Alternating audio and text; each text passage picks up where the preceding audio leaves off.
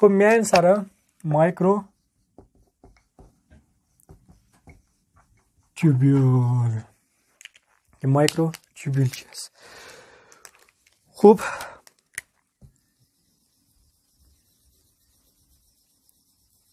این یک پروتئین است دارای یک قسمت برای GTP گیره به GDP تبدیل میکنه. در خود گلوبولار اکتین یا جی اکتین ATP به ADP، اینجا گوانسین ترایفسفیت به گوانسین دایفسفیت تبدیل میشه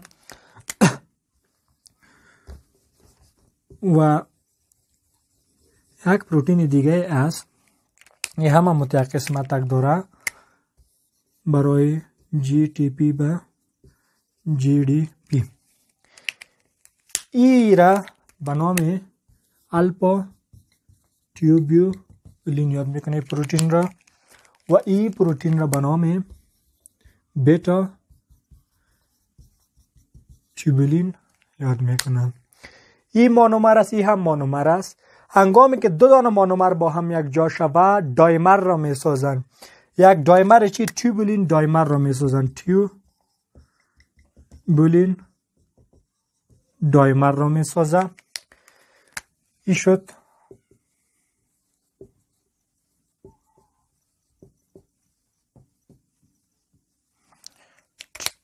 شد تیوبولین دایمر. خو تیوبولین دایمر با هم یک جا شده، این دایمرها با هم یک جا شده چی را میسازن؟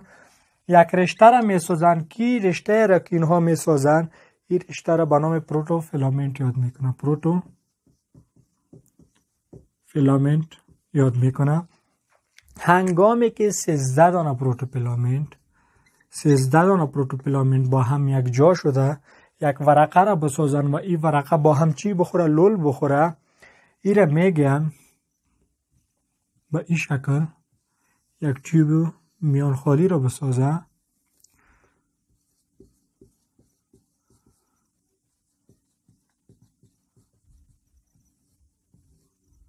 این فیلامنت تیوب میان خالی را بسازه. این تیوب میان خالی را به نام مایکرو تیوبول یاد میکنه. و قطر این مایکرو تیوبول، قطر این تیوب تقریبا اوسط ای 25 نانومتر است و قطر داخلی ای 11 تا 13 نانومتر است، چون مابین ای چی است؟ خالی است. این مایکروتیوبول دارای دو قسمت، سه قسمت که در او می خود دایمرها اضافه و کم میشه و یک قسمت مایکروتیوبول که این قسمت را به نام Organizing Center of Microtubule یا Microtubule Organizing Center یاد میکنه. Microtubule Organizing Center یاد میکنه. این Microtubule Organizing Center دو نوع است، یا به شکل بیزل بادی است یا به شکل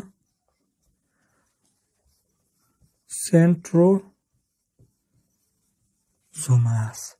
هر دوی ای یک نوع ساختمان داره اما فقط جاهای ای فرق داره که در کجا باشه و ای در کجا باشه. بیاین ببینیم بیزل بادی چی است. خب یک دانه تریپلت، دو دانه تریپلت، سه دانه تریپلت، چهار دانه تریپلت، 5 دانه تریپلت، 6 دانه تریپلت، 7 دانه تریپلت، 8 دانه تریپلت و بالاخره 9 دانه تریپلت.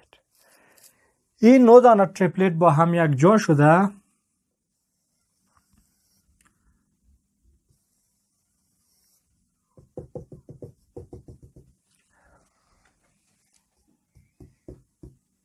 و در میان کدام تیوبی نیست 9 دانه مایکروتیوبول، 9 تریپلت مایکروتیوبول، 9 تریپلت مایکروتیوبول یعنی تقریبا 27 مایکروتیوبول. اینها با هم یک جا شده بیزل بادی رو میسازه. چی رو میسازه؟ بیزل بادی را. هنگامی که از این بیزل بادی به طرف بالا از هر تریپلت دو دانه دایپلت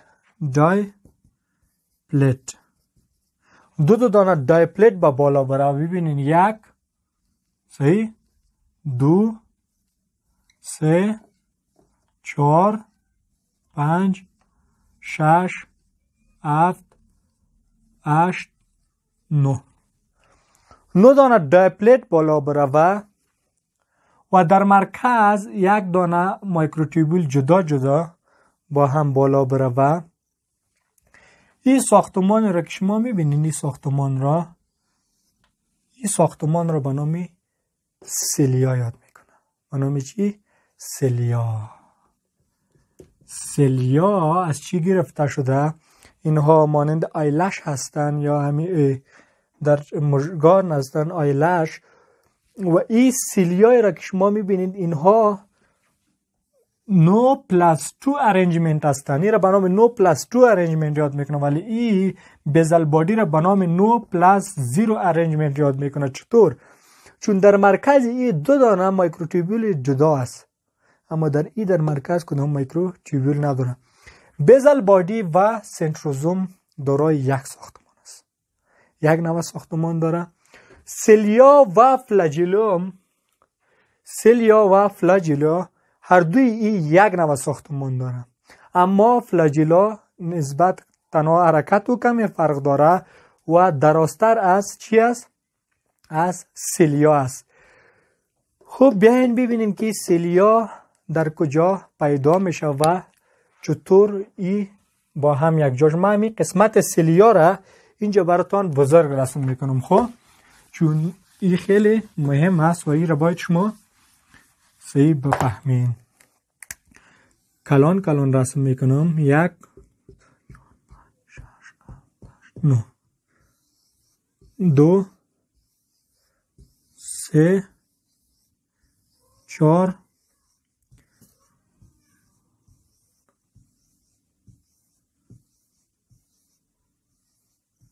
1 2 3 4 5 6 7 8 9 3 4 5 6 7 8 9 دانه دایپلت شد. سیز در مرکز یک دانه و دیگه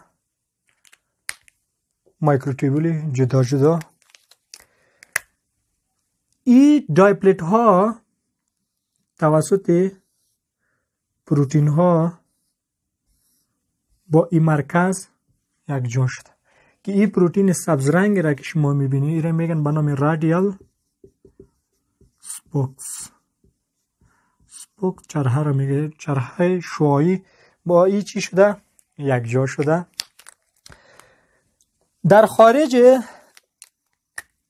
باش که کدام رنگ را بگیرم، رنگ سبز. این یک پروتین های دیگه وجود داره که این دایپلت ها را با هم چی کرده؟ یک جا ساخته و این را به نام چی یاد میکنه؟ این را به نام نکسین پروتین ها را یاد میکنن. خب پروتین را به نام نکسین یاد میکنه. هر دایپلت یک چیز دیگه هم داره. خب ببین رنگ سیاه، اینها بازوها داره و این بازوهای را که میبینید اینها از پروتینی به نام داینین ساخته شده و این بازوها را به نام داینین ارم یاد میکنن. من امی داینین ارم را اینجا طرف بزرگ میکنم.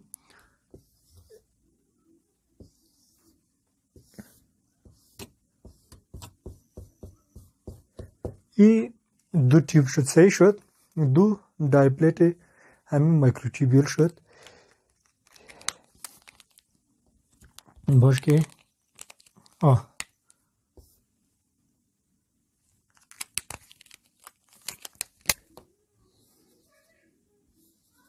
این داینین ارم است.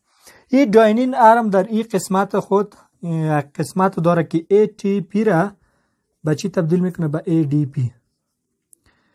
ADP یعنی یک ATPase است و این وقتی که ATP مصرف کرد خب این هر کدام اینها دایپلت ها به این شکل بازوها داره.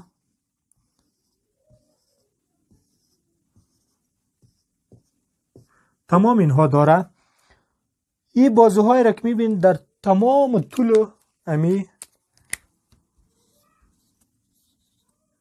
خود دایپلت قرار داره، تمام طول قرار داره. خب این وقتی که انرژی مصرف کرد مانند یک کس را که تو بغل میکنی، این در پیشروی کدام دایپلت که قرار داره چی میکنه؟ بغل میکنه، کش میکنه. و اینها وقتی که یک دیگر را کش کردن این باعث چی میشه؟ باعث خمیدگی این سیلیا میشه. سیلیا یا فلاجلون باعث چی میشه؟ باعث خمیدگی این میشه. یک بند را، یک خمیدگی را در ایجاد میکنه و امی است مکانیزم دقیق حرکت سیلیا و فلاجیلا که این جاینین ارم باعث چی میشه؟ باعث حرکت سیلیا و فلاجیلا میشه. و سیلیا و فلاجیلا یک نوع ساختمان هستند، اما فقط اینها جای اینها، حرکت اینها و اندازه اینها فرق دارن. خوب سیلیا در کجا است؟ خب این سیلیا است.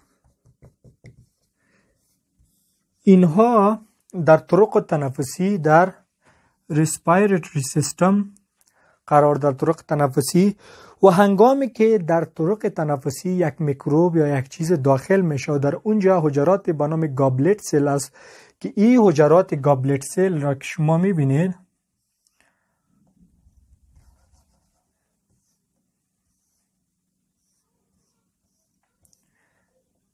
در اینجا سیلیا ها قرار داره و حجرات گابلت سل هم اینجا میوکس را یا همون بلغم را چی میکنه؟ اینجا ترشح میکنه. این سیلیا ها وقتی که حرکت میکنه هر میکروب که از اینجا داخل شده ایرا پس دوباره چی میکنه؟ بیرون میکنه و طرق تنفسی را چی میکنه؟ صاف میکنه. اگر این کار نکنه یک آفت را به وجود میاره، یک پاتولوژی را به وجود میاره به نام کارتیجنر سیندروم یا ایموتایل سیلیا سیندروم. کارتیجنر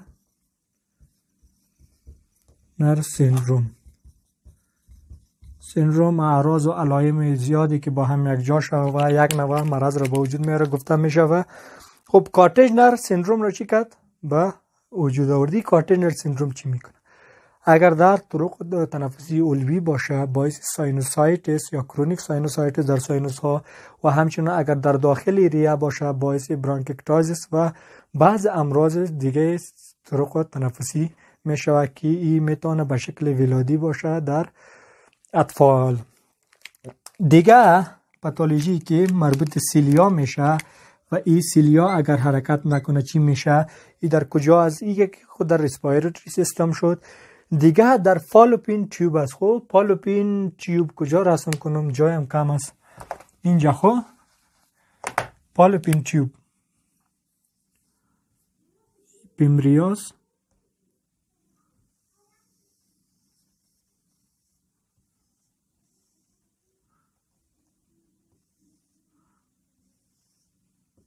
پیمریاس رحم است.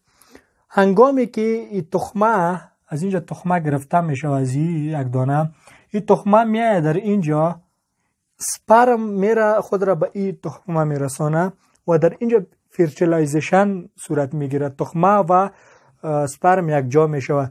بعد این تخمه و سپرم توسط همین سیلیا اینجا چی میشه؟ به رحم آورده میشه.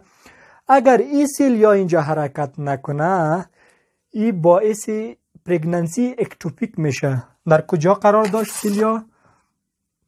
در خود فالوپین تیوب. اگر در فالوپین تیوبی حرکت نکنه این باعث چی میشه؟ باعث اکتوپیک پرگننسی میشه. مرضی به نام اکتوپیک پرگننسی بیجا از جای خودش اکتوپیک پرگننسی که یکی از اکتوپیک پرگننسی های معمول همی است و بالاخره باعث رفچر همی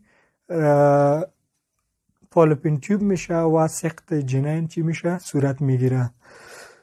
خب این بود سیلیا و بعضی جاهای دیگه هم هست. ما حال میان سر فلاژیلا. فلاژیلا هم همین طور ساختمان داره، اما فلاژیلا مثلا در کجا است؟ فلاژیلا اینها در سپرم سلند یک حجره سپرم است و خود این سپرم سل هنگامی که حرکت میکنه، این هنگامی که در واژن یا واژینا میره، از اینجا خود را تا این تخمت توسط همین سیلیا میرسانه و اگر این سیلیا نباشه این سپرم تا اینجا رفته نمیتونه و باعث استرایل میشه یا اقامت میشه یا این چی میشه استرایل را به وجود میاره. این بود سیلیا و فلاژیلا که اینها یک نوع ساختمان داره. خب میایم سر یک چیز دیگه. من پیشتر گفتم که مایکروتوبول ارگانایزینگ سنتر که است یا بیزل بادی است یا سنتروزوم است. صحیح شد. بیزل بادی را گفتم که این چیزا سنتروزوم هم همین چیز ساختمان داره. از بیزل بادی در خود نگه داشتن سیلیا و نگه داشتن فلاژیلا کار گرفته میشه. میایم سر ای که سنتروزوم در کدام قسمت کار گرفته میشه. خب سنتروزوم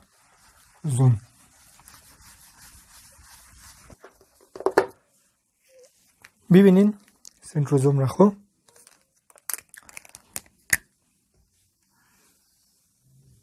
یک حجره است. این هم هسته. ساختمان سیلندریکال استوانه‌ای وجود داره که این ساختمان را یک دانه ایره به نام سنتریول یاد میکنه. در نزدیکی چی قرار داره؟ در نزدیکی هسته سنتریول یاد میکنه. هنگامی که دو دانه با هم یک جا شوه ایره به نام چی یاد میکنه؟ سنتروزوم. این سنتروزوم یک دانه اینجا است و یک دانه هم در اینجا. دو دانه سنتروزوم در یک حجره چی داره؟ قرار داره. این سنتروزوم را شما ساختمانش را ببینین، عین همین شکل که من گفتم مانند بیزل بادی ساختمان داره. از تریپلت ها ساخته شده، از 9 دانه تریپلت ها. هنگامی که سل دیویژن صورت میگیره، یک حجره میخواد یک حجره دیگه تولید کنه، کروموزوم هایی که در این قرار داره هسته را موال غشایش دور میکنم. صحیح است؟ این غشای هسته را دور میکنم و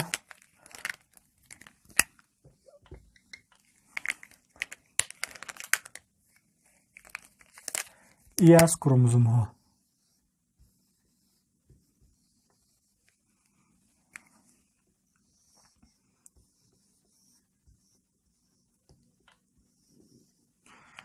درست است، این کروموزوم هاست. از این مایکروتوبیول، از این سنتروزوم مایکروتوبیول ها خارج میشه. رشته های مایکروتوبیول ها چی میشه؟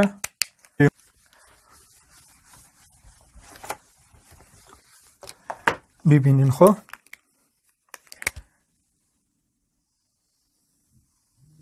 ای از سیستم GIT سیز. ما این قسمت این سیستم GIT را که شما میبینید باش که کمی سعی خورست کنم.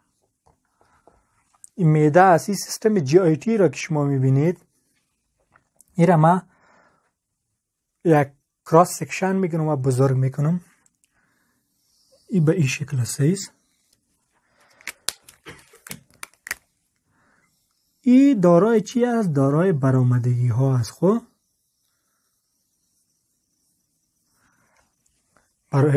دارای چی است؟ برآمدگی هاست و این برآمدگی ها کمک میکنه تا غذاها را خوب جذب کنه و همچنان یک ساحه را برای جذب غذاها چی کرده؟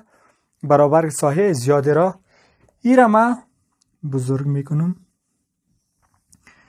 یک دانه ایره میگن ولس. ایره چی میگن؟ ولس. یک دانه و جمع اینها رو تا اینها رو میگن ولای. این ولس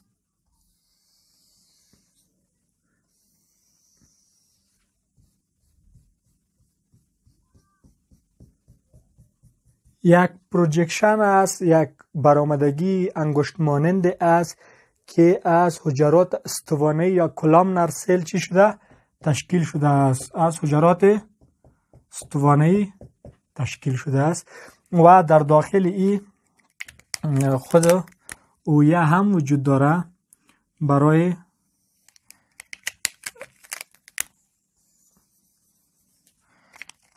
جذب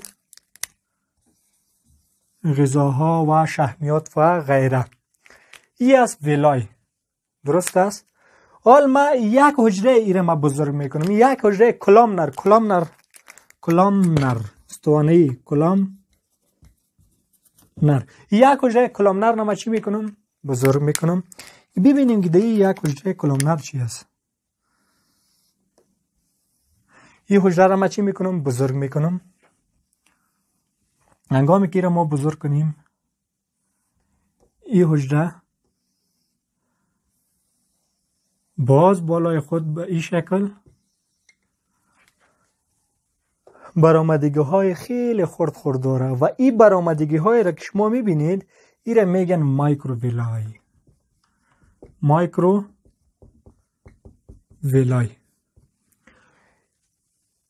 این مایکروویلای را با ویلای غلط نکنین. خب ویلای برآمدگی در خود سیستم هضمی است که از حجرات استوانه‌ای تشکیل شده است، ولی برآمدگی بالای حجرات استوانه‌ای است.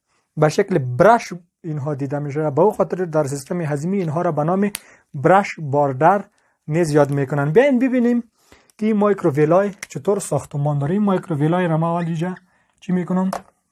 براتان بزرگ میکنم. این است مایکروویلای. این غشای حجره است. صحیح است؟ و این برآمدگی در روی یک حجره است که در یک حجره خیلی برآمدگی ها قرار داره. اینها از چی ساخته؟ ببینید این اکتین است. خب اکتین فیلامنت، رشته های اکتین. بیشتر ما هم گفتم اینها رو تمامش گفتم که چی هستن. این رشته های اکتین اینایی را که شما میبینین بر شکل عمودی قرار دارن و در پایین هم در داخل این غشا در غشا هم امی رشته های چی داره؟ اکتین قرار داره. این رشته های اکتین در داخل هم قرار داره.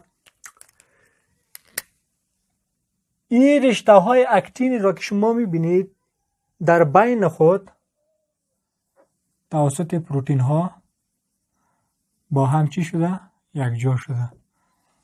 اما ای که من پیشتر گفتم که پروتین های گلوبولار ما هم داریم که در بین ای چی شده؟ در بین رشته ها قرار گرفت و اینها را با هم یک جا میکنم. و پروتین های ما داریم که اینها را با غشای یک جا کرده. پروتینی که با غشای یک جا کرده را به نام مایوسین یک یاد میکنن. در اینجا این رشته های اکتینی که به شکل افقی قرار داره اینها با حجره چی شده؟ یک جا شده با حجره. باش که رنگی را تغییر بدم. با غشای حجره چی شده؟ یک جا شده و این را به نام اسپکترین یاد میکنن. پروتین ها را به نام اسپکترین چی میکنن؟ یاد میکنن. و همچنان بعضی دیگه پروتین ها در اینجا قرار داره که این پروتین ها این رشته ها را با هم یک جا کرده و این را به نام مایوسین دو یادی مایوسین دو و او هم مایوسین یک بود. این پروژه دارای حرکت نیست، ولی فلاجیلا و سیلیا دینامیک هستند، دارای حرکت هستند. همین شکل ساختمان های اینها در خود جهاز هضمی وجود داره. همین شکل ساختمان های امانند مایکروویلای قرار داره. کمی درازتر از این است که به نام استریوسیلا یاد میکنه. به نام چی؟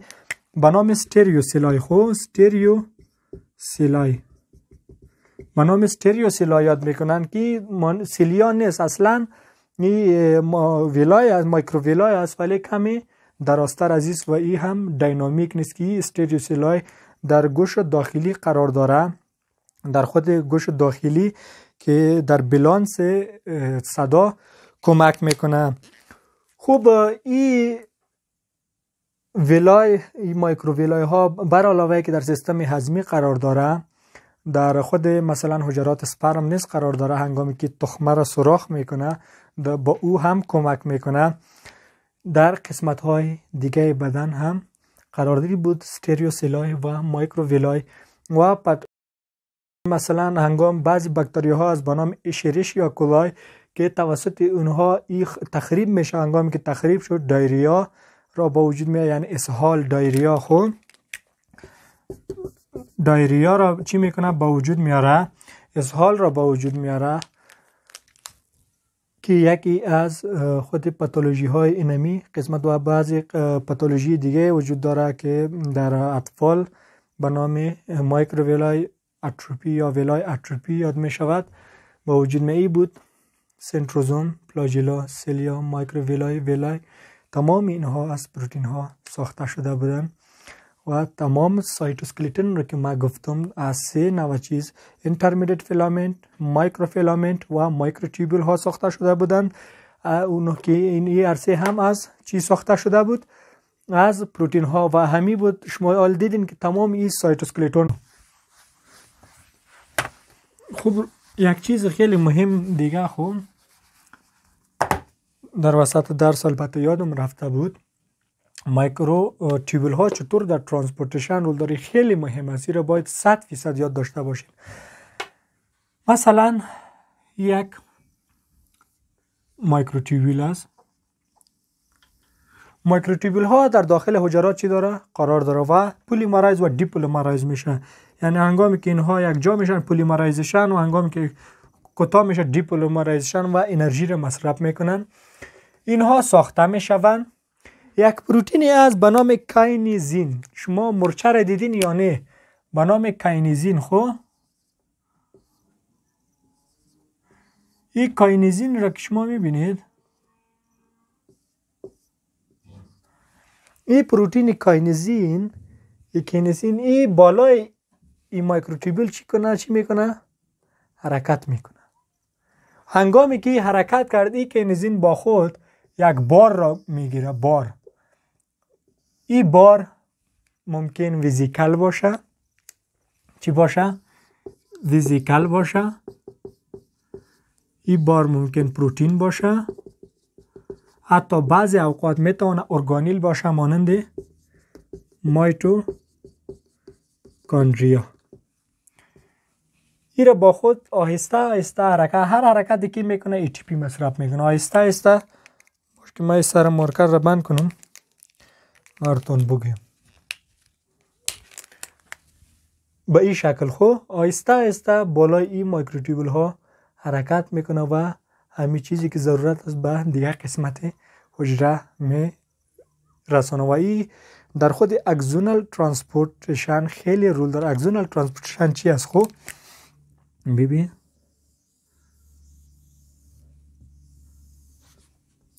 فکر کنین.